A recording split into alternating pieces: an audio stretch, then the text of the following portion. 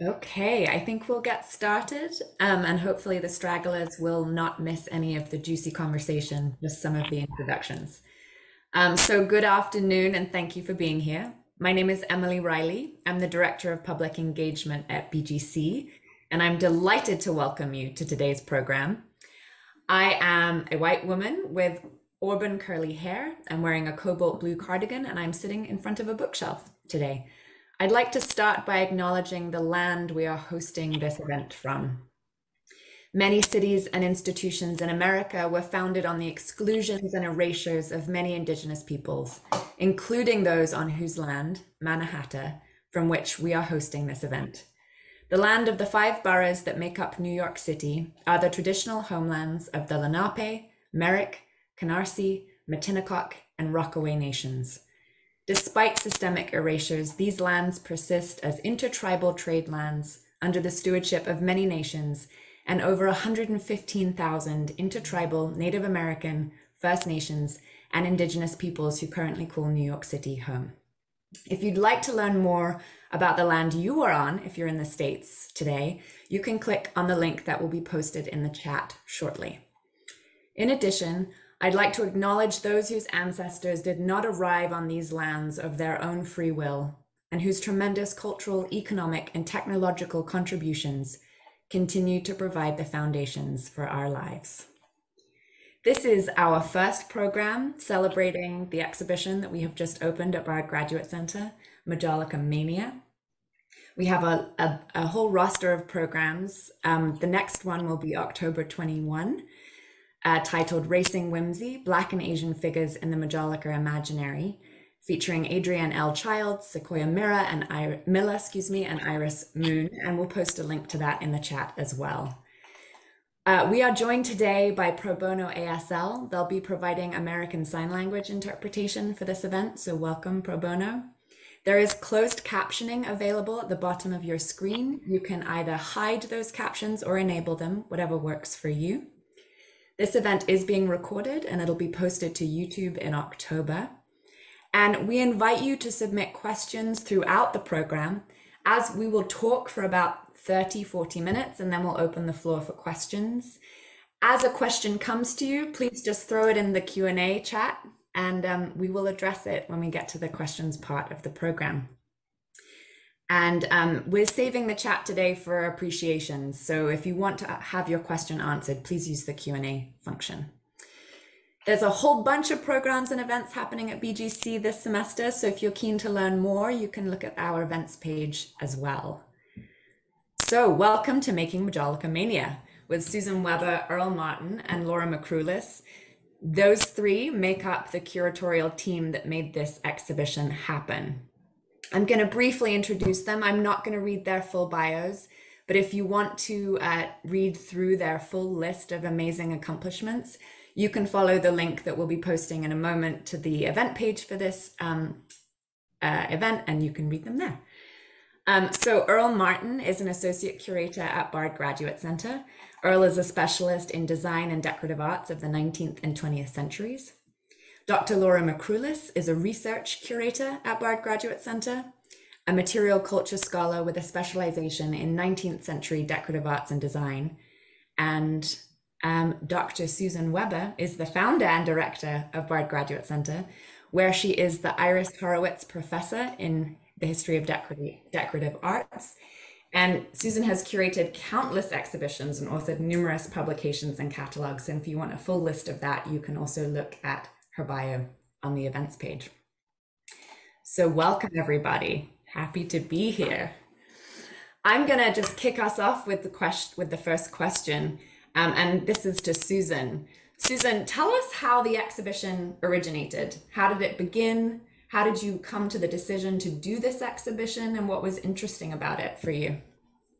Well, the exhibition began, I would say, some 7 years ago, with the prompting of BGC board member Philip English and his wife Deborah, who were major collectors of British Majolica, as well as founding members of the Majolica International Society.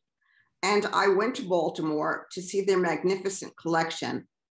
and through them began to visit other collections in the United States. And I tried to read up on the subject, but really, in order to cover up the fact about how little I knew about the material. And I was really amazed at how little scholarly interest there was in the ceramic field, how few books there were, with two exceptions, two early books published in the 80s, on Majolica, one by Joan Graham Stack and another by Victoria Burgesson. And I thought how such a sort of underrated or understudied or undervalued topic really overlapped with BGC's mission, which was to study and explore studied areas of the decorative arts. And to me, it was very strange that Majolica is considered like the greatest 19th century invention in ceramic history. And yet, if you read a lot of ceramic historians and their attitudes toward it, I mean, you get things like it's low, vulgar, I mean, even barbarous. And yet, it's this great 19th century invention. It's a virtual mania in the 19th century. Most museums in the world, with the exception of a few that have strong ceramic or pottery departments, don't collect it, or even if they had it, they deaccessioned it. And it was just the sort of subject that tickled my fancy, as well as those of other scholars and curators at the Bard Graduate Center.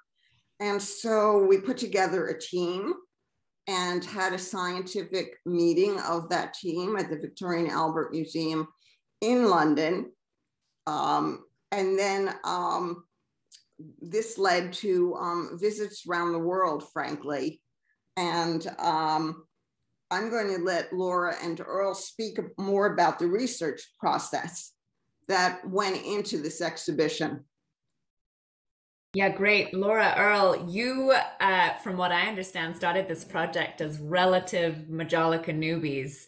And over the past few years, I would hazard to say that you've become somewhat experts in the field. So can you talk a little bit about the research process that went into realizing the exhibition and the accompanying 3-volume catalog? And maybe also talk about how your understanding of Majolica changed as you got deeper into this area.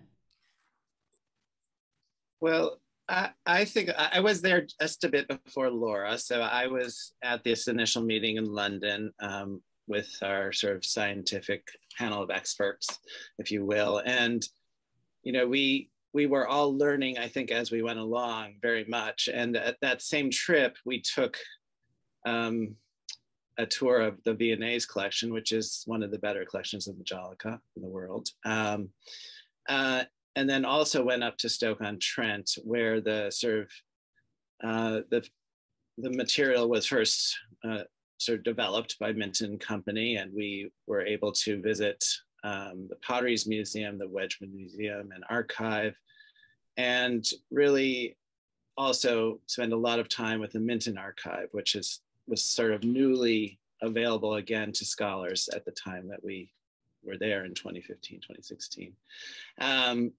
And I think that really grounded us in sort of some of the archival resources and just set us off. And very quickly, I think with the meeting and all of the visits to the various institutions and archives in that trip, we realized we had a huge topic that was very ripe for exploration and wonderful materials that we could draw upon there too. So in terms of exhibition objects and illustrations. And maybe Laura might want to talk about our transition to the United States, since that's where she came in a lot. Yeah, I was actually hired in May of 2017 to research the American part of the Majolica story. And unlike the English makers, there wasn't a large deposit of archives to sort through. So it was a more piecemeal approach. I traveled to Trenton, New Jersey, East Liverpool, Ohio, Phoenixville, Pennsylvania. Earl and I both went to Baltimore. Basically, information was gleaned through local libraries and historical societies, as well as some museums. But what we really ended up relying on were trade publications and local newspapers published during the 19th century.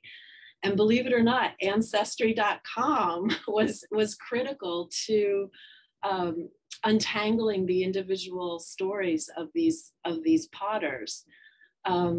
Also, some fascinating details emerged through reading the Dunn credit reports, which is an archive held by the Harvard Business School Library.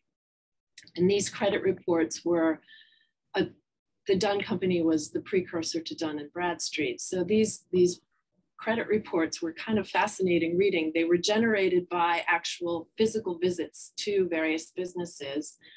And depending on who was doing the reporting, the individual would write down what the business was up to, sometimes salacious details about the owners, or who was working there, just to sort of gauge what the creditworthiness of the companies were. So through those sort of odd sources, we were able to piece together some really interesting histories. But I would say that the most important part of the research process, whether it was English or American firms, was simply the amount of time that we were able to spend with the objects. And because there weren't a lot of museums that had collections of the American objects in particular, we actually acquired quite a few of them and have a wonderful study collection at this point. And we were very much indebted to our very generous lenders, who, private lenders, I think would approximately 90% of the exhibition at least. And those lenders, and especially in the New York area and Baltimore, were integral to our sort of learning curve. I think all of us were like, what the heck is all this stuff, when we first went into one of those amazing collections, and then very quickly sort of started looking at things and were encouraged to handle things. And it was very much clean. Cleaned a lot of Majolica in the process. For photography purposes. For photography, yes. But I mean, really handling the objects was just so critical to our understanding overall, because I entered this project with a very strong foundation in 19th century design, but I had no experience with ceramics at all. So it was a pretty steep learning curve. Okay, speaking of a learning curve, Susan, I'm wondering if you could tell us a little bit about the evolution of the exhibition. What did you think it would be about initially, and then how did that change as the process went on? Well, we were very lucky, I must say, and we're extremely grateful to the Majolica International Society, which I mention again, because they provided us a research and development grant for us to establish the project. And the Englishes who live in Baltimore also introduced us to the Walters Art Museum. And they were very interested in the exhibition. They already had many of the fine pieces from the English collection in their galleries. They also have an amazing ceramic collection, incredibly strong. And we met a young British curator there named Joe Briggs, who is the fourth curator of this exhibition, which we failed to mention in our opening. And so we were able to put the forces of our two institutions together and approach the subject. Now, when we first began, we were overambitious, I must say. And we thought we could do a show on the history of Majolica worldwide. Well, we learned very quickly that there were so many makers in so many different countries that would just be impossible. And I'm also sort of amused by the fact that what we outlined for the catalog was a 10-chapter catalog. And as we learned more and unearthed more and more archival research, and learned by, frankly, we bought a tremendous amount of this exhibition on eBay and at different Majolica and ceramic sales all through the world. And we learned it, and a lot about different makers, particularly British makers and American makers. And we thought that with the show originating in the US of A, why not have a show that looked at the work that developed in Great Britain and then sort of bounced across the Atlantic to major towns and cities in the US, mostly on the backs of British potters, I must say, who brought their techniques and their recipe books. And so we trimmed it down, the worldwide survey, to a look at British firms and American firms. And the American firms were really interesting to us because so many of them that still that existed in the 19th century were successful because of their Majolica production. And so we found so little written about the American firms and their Majolica production that we thought this would be really interesting to American audiences. So here we are with a 3-volume Majolica publication. And frankly, we could do probably another 9 or 10 Majolica exhibitions from all that we've seen and learned and grasped. Great. And so Laura and Earl, I mean, we started having conversations about programs for this years ago now. And so I'm just wondering, from your perspective, how has your opinions about Majolica changed? Or what's the thing about this exhibition that really excited you as you started to go deeper with the material? Oh, I would also just note that the beautiful catalog is behind Earl on the shelf there, but we'll also post a little link in the chat. Go ahead, Earl. Well, I was going to say, I've sort of been a ceramic nerd most of my life. So that's sort of been something I've always been interested in. But, you know, in my training, I think a lot of it focused on earlier material. So, you know, Renaissance Majolica, 18th century Sèvres, and English wares from Wedgwood and things like that, which are seminal developments in the history of ceramics. And then I personally, at the time I was in grad school, was more interested in 20th century modern movements. And I focused more on ceramics in that period. And then, you know, I came to the Bard Graduate Center a few years ago, as Susan knows, and started working with Susan, who doesn't do 20th century too much, and sort of got introduced especially to the 19th century with our John Lockwood Kipling exhibition, one of Susan's previous shows. And, you know, I hadn't really done a lot of, sorry, my phone is ringing. I hadn't done a lot of focusing on the 19th century and ceramics world. And I think one of the amazing things that you do once you start looking at 19th century ceramics is the amazing innovations, the just sheer size and scope of the material that's made in the 19th century.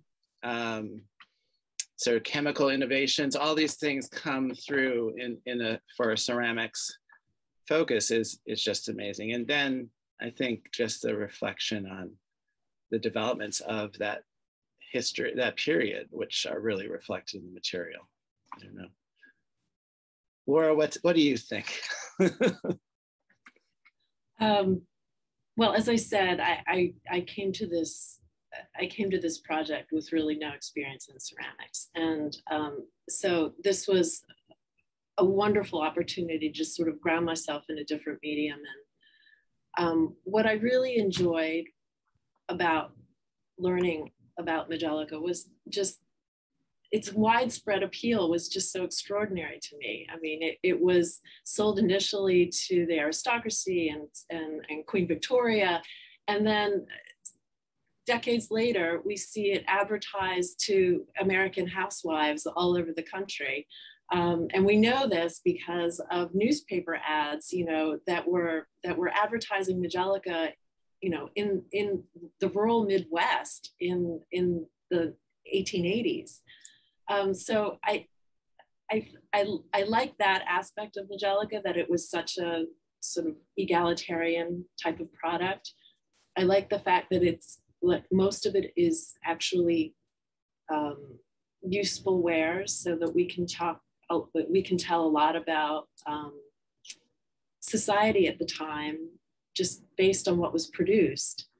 And I also like the fact that at the very, very high end, on the other hand, it was actually considered, a work of art. I mean, a lot of the more well-capitalized firms were able to hire sculptors to design their models, and academically trained painters to paint their models. So there's something for everyone in Majolica, I guess is what I'm saying.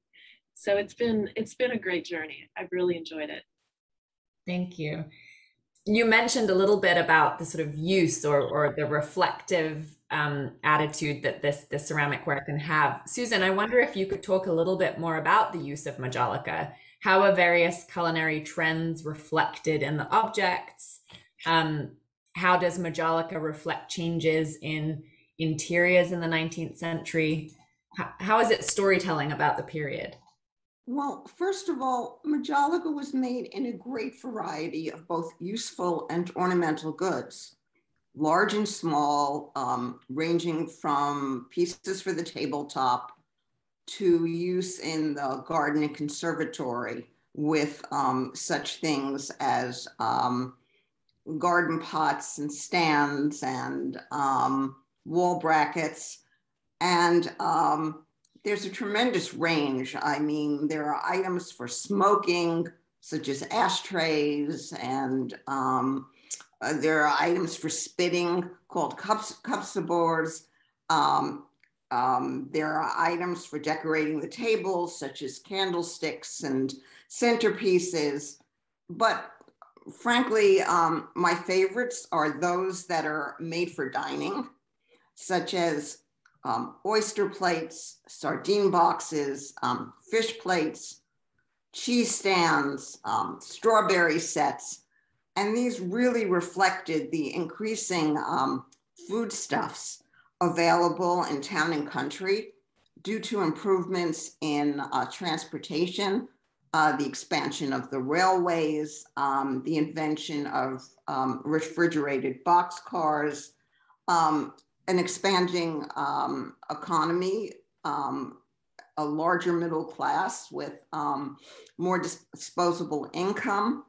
And there are just so many different types of pieces, such as teapots, which reflect the taking of high tea in both the upper classes and the middle classes now. So we can tell so much through the objects themselves about how people dined, the importance of dining. We also have to remember this is the time of a great many women's books and manuals about how to furnish a home and how to be genteel-like in the home. And people had great aspirations to live better, and they ate better too. And this we see with all the different types of tabletop wares that are made. Now, what's also important is the importance of color. Majolica is splashed with all of these sort of very limpid colors that are so beautiful because they are full of lead, which, as you know, lead leads to lead poisoning. And we're going to discuss this in a few minutes. But the Victorian era saw an explosion of color in the interior, in the decorative arts. And it's also the time of colored print media, because there are advancements in synthetic dyes, and these expand the range of colors available for textiles, for carpets, for wallpaper. And there's this same expression and appreciation of bright colors is seen in ceramics, particularly Majolica. And this is the time, because of this explosion of color in the industries, that a greater sector of the population can have color in their homes. Up until now, white was the color of the poor. Whitewash was the cheapest thing you could put on your walls. White ceramics were coarse and very inexpensive. And if you aspired to be middle class or beyond, that meant the introduction of color in your interiors as a status symbol. So Majolica fits perfectly into the Victorian interior, particularly because of this idea of that we all have a Victorian houses filled with clutter and filled with bric-a-brac. And Majolica often was part of these ornamental objects found in a Victorian home. Thank you, Susan. Yeah, just as a side note, these amazing sort of whimsical designs, our teens have been working on an interpretation project that'll be going online soon, and they got obsessed with the lettuce plates. They loved the lettuce plates. So it really captures the imagination even today as well. Okay, so Susan, you mentioned a little bit about the lead that is used in the glazes. So while Majolica is an industrial product, it was largely produced through hands-on processes performed by workers. Can you discuss a little bit the stories of the people behind Majolica, the little histories that go on underneath the surface of these very beautiful pieces, and how did you uncover these histories? Because I'm guessing they're not sort of recorded in the canon in the way that sort of big designs by designers are. Well, the effects of Majolica glazes on the workers and the very poor work environment that pottery workers languished in is a sort of not so well-known part of the story. And pottery workers were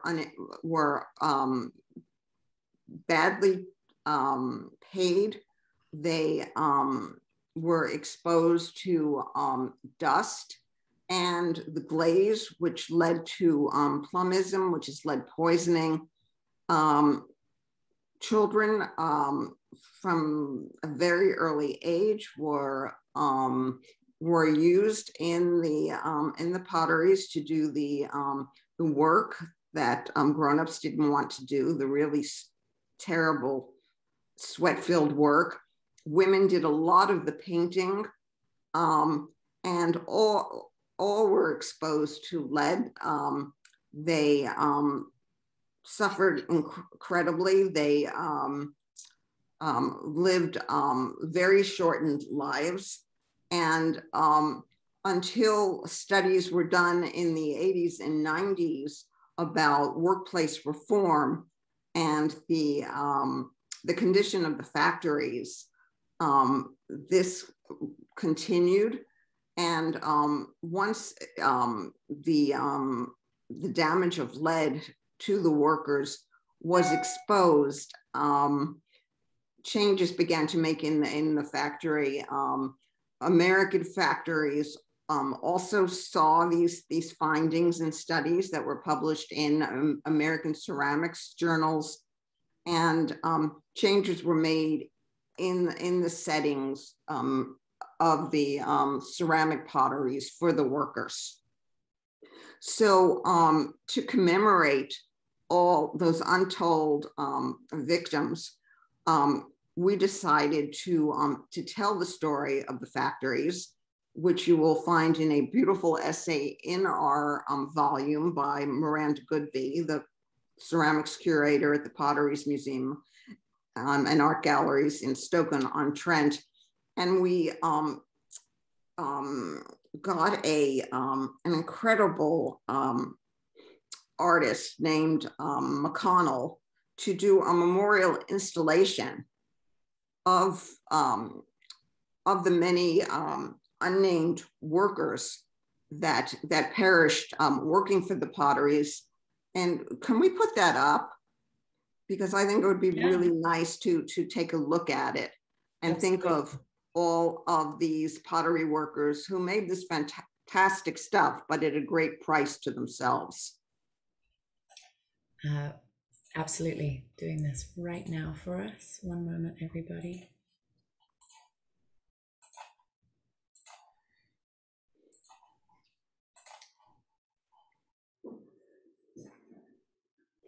Yeah, that's Walter's enormous piece in the shape of an Indian stupa. And I think with its sort of ghostly white glaze and coloration, it really feels like a memorial. And if you look closely, you'll see all sorts of ceramics that were made. And some of the people are memorialized in it. And there are many, we found many photographs in the Potteries Museum of the workers. And he has used those photographs as a jumping off point for many of these figures of all ages and backgrounds. Great. Thank you, Susan. Laura, Earl, would you want to contribute anything to this, sort of any anecdotal stories that you can tell us now about any of these people, or anything you'd like to offer? I have a happy story I could tell. Great. As I mentioned, we used Ancestry.com quite a bit to sort of untangle all of these individual stories, and I focused particularly on a lot of the American potters. But as we mentioned before, one really important narrative of the exhibition was the immigrant story, the transfer of skills and capital and recipe books and molds and designs from England to the United States. So one particular potter, I've kind of called him my favorite over the period of our journey here. One particular potter by the name of Richard Harrison has an interesting story. He was born in the potteries in a large family full of potters. I think he had 7 brothers, and his father was also a potter. But They all left in the 1840s, and we were able to trace his whole career trajectory in the United States. He arrived in New York, then went to East Liverpool, Ohio. As I said, that's a very significant center for ceramic production, or at least it was in the 19th century. After a series of failed businesses, he even went into business with some of his brothers. He ends up back in New York City, and then eventually moves to Peekskill, New York, which is north of New York City. And he establishes this single pottery kiln. And this is relatively late in his career. He's probably in his 60s at the time. And he produces Majolica for nearly 15 years in Peekskill. And what's so wonderful about his work is that, unlike a lot of the American potteries where we find lots of copies of English models, most of what he produced was strikingly original, really quirky in design. And it's my assumption that he was like a one-man band. He probably did the designs, made the molds. The glazes are a little wonky. They're kind of strange colors. And he obviously produced the glazes on site. It just, to me, it's like it's a wonderful example of entrepreneurial spirit and creativity and perseverance. And the best part of his story is that the maker's mark that he marked all of his work with, or nearly all of his work, reads tenuous Majolica in capital letters. And so I'm not sure, perhaps he had an odd sense of humor, but I don't really know what that means. And I think that kind of set him apart from the other makers in a really important way. So maybe I'll just share a couple of anecdotes related to education and sort of more progressive values. I think it was interesting to discover. So early on in England, Minton and Company, headed by Herbert Minton initially, and then Colin Minton Campbell, members of the same family, was very supportive of the early sort of art education efforts in the country, and really basically paid for their workers to be educated in art and design. And really, we were able to uncover a few of those folks in our installation. And even as recently as, after the book was published, we discovered, oh, this thing is designed or painted by one of these early British artists, which Minton really supported in their sort of their artistry and their education. And I think I focused in one of my chapters on the Baltimore factories, which were two. And there was a man named David Francis Haynes, who was the head of the Chesapeake Pottery. And he also was very, I think, an interesting figure to, had become a merchant and a wholesaler initially, and then bought a pottery factory and brought in English sort of expertise in terms of people and work and sort of overseers, if you will, or managers, but also then went to the Maryland, what's now the Maryland College of Art, to engage sort of mostly women as decorators and sort of bring them into sort of working in the potteries and earning a sort of fair wage and sort of being somewhat unusual in that way, at least in the United States, for supporting sort of women in the workplace at that time. So some of these small histories, which, we can't know who exactly everyone was, but we were given some windows into this sort of fascinating period, really. Thank you, Earl, Laura, Susan. We're going to move to questions. So those of you who have posted questions in the Q&A, thank you. And those of you that have questions, now's the moment to share those with us, and we'll do our best to get through as many as we can. I'm also going to share my screen and just share some install shots of the exhibition so you can really get a sense of what this exhibition is like in space. So I'm going to hand over emceeing of the Q&A to Earl, and I will share my screen. So we have one question that's not in the Q&A. So put your questions in the Q&A, but one question not in the Q&A from Esther Marlowe. And she's asking about I think the dangerous qualities of the ingredients. So as Susan discussed, there was a heavy amount of lead in the glazes that were used to create this ware. So the proportion of lead was somewhere between 40 and 60% generally. And that lead and those glazes, when they were not yet fired, so when they're painted on, when they're drying, and the dust that might come from that all is where the lead would be sort of ingested and absorbed through the skin and things like that by the workers. And that's where we see a heavy impact on the people working in the factories there. But once that glaze is fired, once it goes through the process of the high temperatures of the kiln, it's transformed chemically, and it really is, it's very hard to extract any sort of detrimental lead from it. After that, you would have to work really hard. You had to almost eat glaze, and you would have to soak something very acidic in it for weeks to get any measurable amount of lead from the Majolica after it's been fired in the kiln. So what you would find today is probably not going to hurt you if you were to use it. And then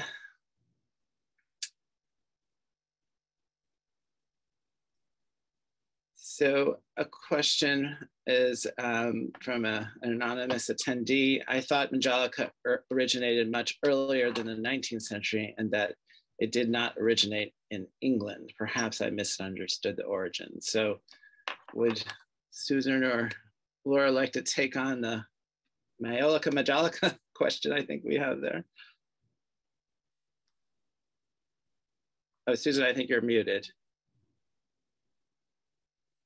Okay, first of all, everyone mixes up, even us in the beginning, the difference between Majolica, which is the Renaissance tin glazed ware, and Majolica is the 19th century ware invented by Leon Arnault at Minton in 1850-51.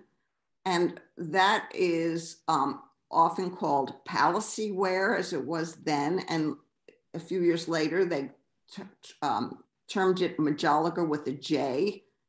And there was a lot of industrial intrigue we learned at our last symposium between England and France and the making of the glaze and the colors. And so I think that will maybe untangle what you're thinking. It's a tremendously eclectic ceramic form. It has many different sources. This is, as you know, the age of eclecticism and historicism. And so there are Majolica pieces that are very imitative of Majolica from the Renaissance. There are pieces that imitate 18th century Sèvres porcelain, medieval tankards. It's a very long list. I hope that untangles your understanding and sets it straight a bit. We have a sort of question that kind of would follow on from that. How are the colors achieved? And so I would say, even I'm the more ceramics nerd amongst the group, but I'm not going to be the chemist that really needs to answer that question. But I would say basically that there was a huge amount of study and chemistry and developments in isolating chemicals and minerals and purifying them through the 18th century and especially into the 19th century that led up to this ability to create a set of glazes. Leonard knows at Minton's major innovation was to create a set of glazes that would allow them to achieve different colors that all could be really fired at the same temperature. So they're temperature compatible in the kiln. So you could glaze a number of different colors on one piece and then fire it all at the same time. And that would allow for, something that was less expensive, less sort of processes to go through to get to that end product. And that's really one of the innovations we see, and the reason the color becomes so widespread after this innovation by Arnaud. And the actual chemical developments, I believe, for one of our materials scientists, which we will have a program about lead glazes later in the season in October. And maybe Jen Mask can answer some of those questions then. Let's see. Oh dear. Earl, there's a question about fat and molasses saturated pieces. Didn't we get some of those and have to clean them?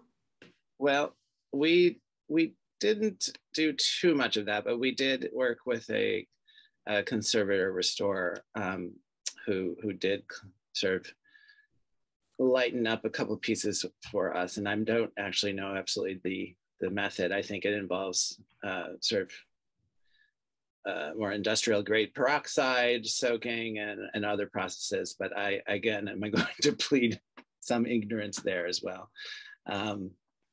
It's not something you should try at home. It's generally, I would say, the answer to that as well, unless you've trained a bit in this area.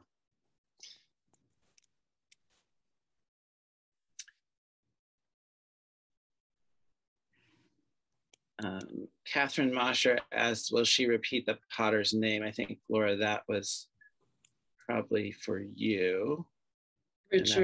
Richard Harrison, and he was the proprietor of the Peekskill Pottery. Thank you. We have a question, what makes something Majolica? From Langley Deaver. So again, we have this development in 1850 or so by Minton of these thermal compact glazes. And so the glaze development is certainly part of these heavy leaded glazes.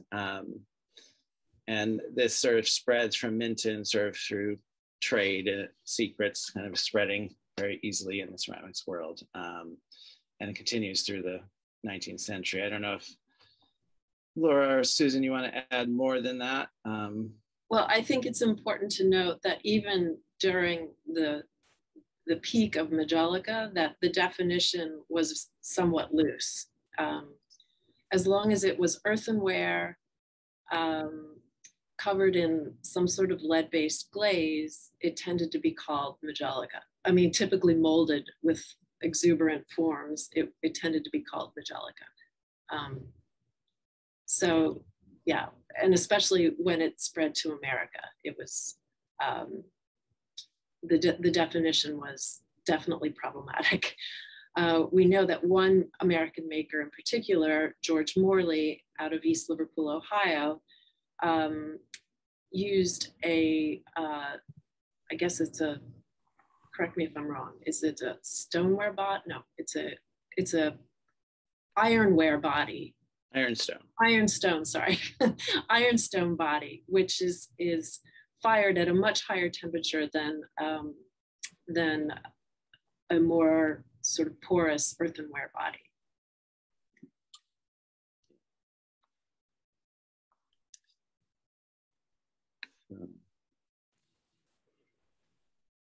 We have a question from Rita Cohen. When did the working conditions start to improve, and what did they do to improve them? Well, I can answer that. Working conditions started to improve at the end of the 1880s and the beginning of the 1890s. There were studies done by hospitals and doctors there were a series of inspections started with standards that had to be met, with providing work areas where there was better air circulation and heat and all sorts of rules and regulations about the protection of workers, and those pottery owners who didn't adhere to the new stricter rules were fined. And because of these stricter rules and regulations, and there was the encouragement to use something else than lead in glaze. Majolica basically is not as popular. It's going out of style. I think it's also a matter of taste. People were beginning to tire over all the different colors of it. And also you have to remember that in 1870, there was compulsory education started in England. So children had to go to school. So there were less children found in the potteries. And so working conditions really began to improve. And those were followed about a decade later in the United States as well.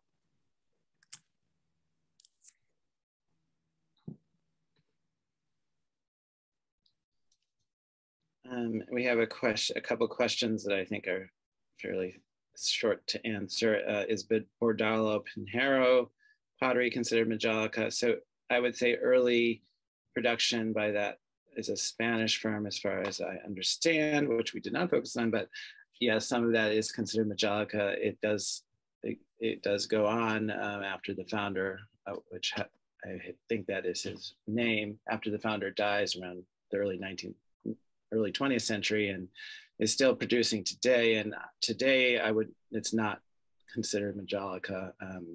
It's not the same type of glazes or method of production. And it's sort of Majolica style, some of the wear, though, that, you know, it looks like it's looking back some of the wear to the 19th century forms and colors, I would say. And then there is another question in the chat about, is it still being manufactured? And similarly, because of the changes in laws and tastes, so we have a less interest in these bright colors and these, especially in the 1870s and 80s, and sure there's a taste change that happens with, you know, arts and crafts movement, the aesthetic movement taste coming in more strongly.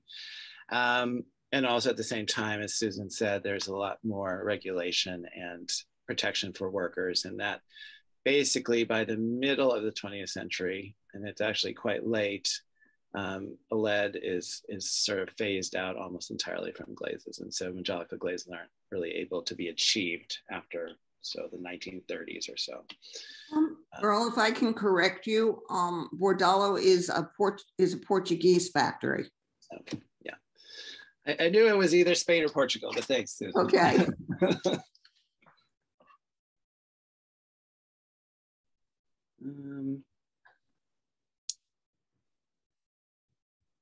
Yes, so at the Bennington, an attendee says, at the Bennington Museum, a label suggests a knowledge of harmful lead effects known in ceramics production at the end of the 18th century. And I think that was very much true, that especially factory owners or sort of people in charge were aware of the effect of lead, but the actual governmental regulation really made the change. I think some of the more responsible factories, if you will, did try to do things to make things safer, but it was very much unregulated until the end of the 19th century.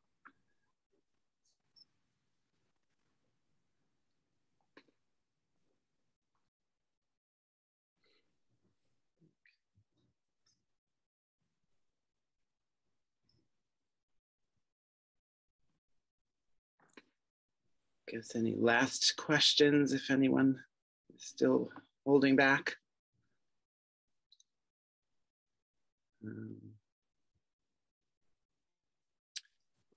So do you want another question about another area of the world we did not focus on? Do you consider ceramics made by Sarreguemines to be Majolica? So Sarreguemines is forgive my pronunciation, is a firm that was in France, I believe. Or is it Belgium? I can't quite remember. No, it's in France. Yeah. And that firm did certainly make Majolica, and probably quite a bit of other things as well.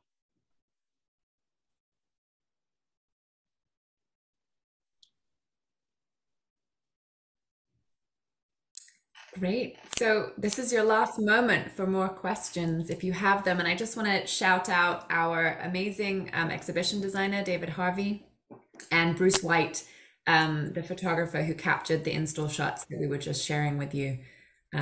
They were both intrinsic to being able to share with you what it might feel like in the space. Also, we're going to post in the chat right now all of our upcoming programs for Majolica. There's a program titled Beautiful and Deadly that's all about, we're looking at lead, very beautiful pieces, but we're also going to look at other materials from that period. So arsenic glass, toxic wallpapers, arsenic wallpaper, excuse me, and uranium glass. And Jennifer Mass will be in conversation with Spike Bucklow about that. Jennifer Mass is our faculty member who's a cultural heritage scientist, so she can really go into detail about some of the chemistry behind some of these materials. So you'll see those in the chat upcoming. So if you want to register for those now, please feel free to follow those links as well. And also, our Majolica exhibition is open to the public. If you're in New York or in proximity to New York, please come visit us. Tickets are available on our website for timed entry. We'd love to welcome you into the space. It's really quite a spectacle walking through our galleries at the moment. They are glittering with Majolica. So unless there are any more questions coming through, I don't believe there are.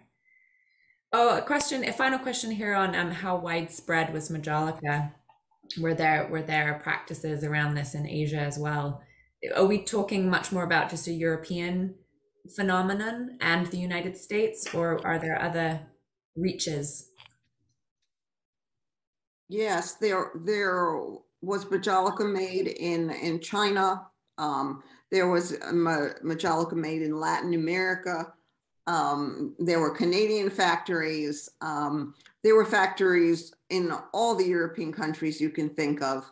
And it was a worldwide mania. Fabulous. Thank you. And just to say, we sort of touched on this idea, a lot of the British and American Majolica, particularly the British Majolica, sort of represented and sort of presented slightly fetishized presentations of other cultures, specifically figures that were Black and Asian. So we're really going to dive into that topic for our next program and really give that area of Majolica the attention and time that it deserves to unpack. It's a complex entanglement. So if you are interested in learning more about that aspect of Majolica, please join us in October as well. Well, I would just love to say thank you to our curatorial team, Susan, Laura, and Earl. Thank you for joining us. Thank you to everyone for tuning in and sharing time in this virtual space. And enjoy the rest of your day wherever you are in the world. Thank you so much.